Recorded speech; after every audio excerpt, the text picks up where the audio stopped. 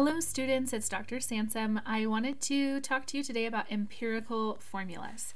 So the first thing we need to know is what is an empirical formula? The reason it's called empirical is because it's usually determined by an experiment.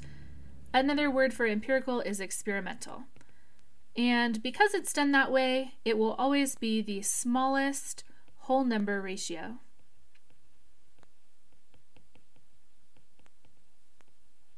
Of elements in a compound.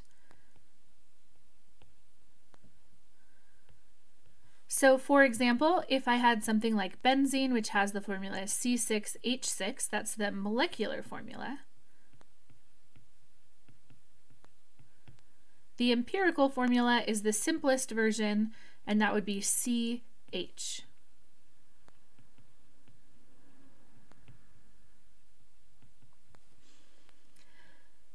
So when I'm trying to find the empirical formula, I'm usually starting from an experiment that has found the percent composition.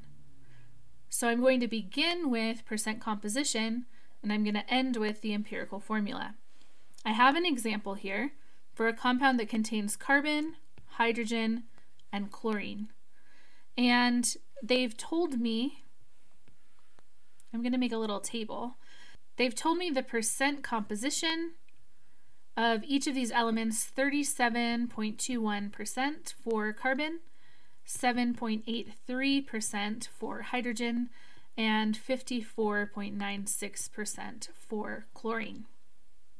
Now, what I'm going to do is I'm going to follow this pattern to get from the percent composition to get to the empirical formula. And it is percent to mass, mass to moles, divide by small, and multiply till whole. So first we have our percent. We're going to turn our percent into a mass, and the way that we're going to do that is we're going to make an assumption that we have 100 grams. If we have 100 grams, then the percent composition that we have is just the same as the grams. So 37.21 grams of carbon, 7.83 grams of hydrogen, 54.96 grams of chlorine. Now, you don't have to assume that you have 100 grams. That just makes it really easy, so it's a nice thing to do if you want to. So that was our first step, which is percent to mass. The second step we're going to take is mass to moles. And to get to moles, we have to divide by the molar mass of that atom for each atom type. So for carbon, we're going to divide by 12.01, and we get 3.098 moles of carbon.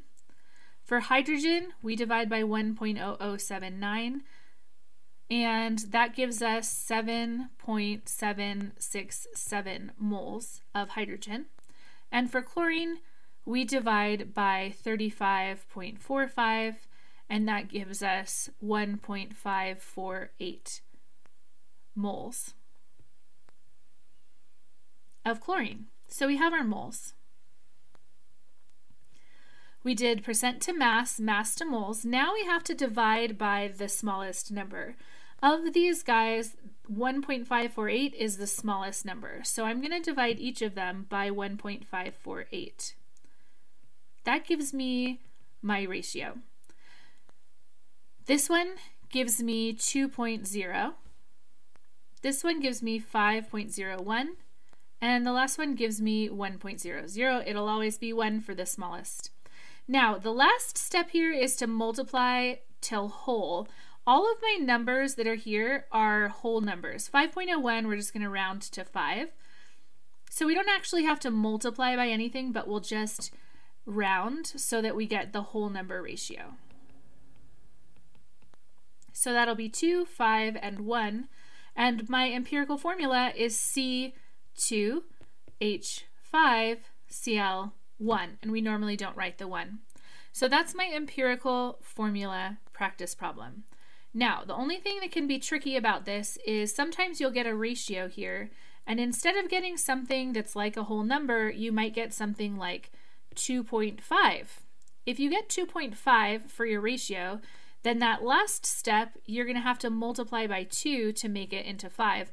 But you also have to multiply by 2 for all of the other ones. So in this case, let's pretend that we had gotten 2.5 for the first ratio, 5 for the second ratio, and 1 for the last ratio.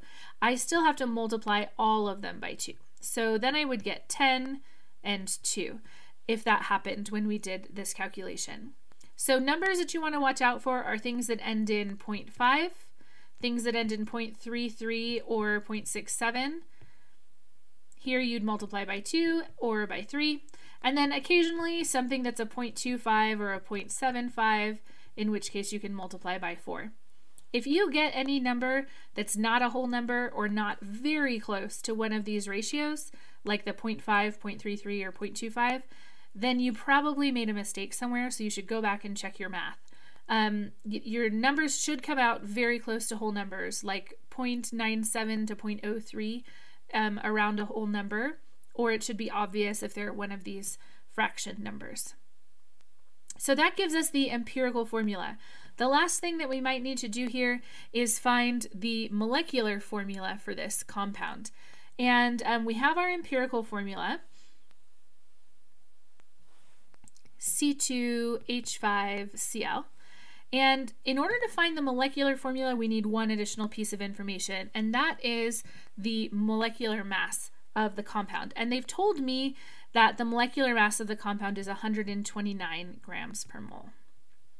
So I'm going to have to figure out how I get from the empirical formula to the molecular formula. And the way that I'm going to do it is I'm going to look at C2H5Cl and I'm going to add up the mass. When I add these up, I get 64.5 grams per mole. So I'm going to ask myself, well, to go from 64.5 to 129, I have to multiply by 2. So to get from the empirical formula to the molecular formula, I have to multiply those subscripts by 2 as well.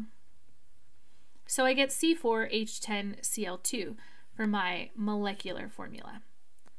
I think that's everything. I hope that's helpful, and I hope you have a great day.